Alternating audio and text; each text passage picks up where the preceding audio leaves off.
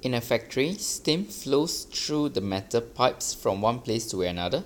When straight pipes are used, the pipes will be damaged as shown below. Okay, this is the original state of the metal pipe, and we need to bear in mind that steam is used. So steam is very hot.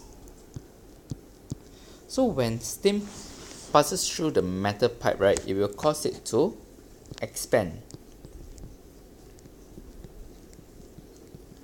And when the metal pipes wants to expand and the pipe is being fixed to the wall, there is no room for expansion.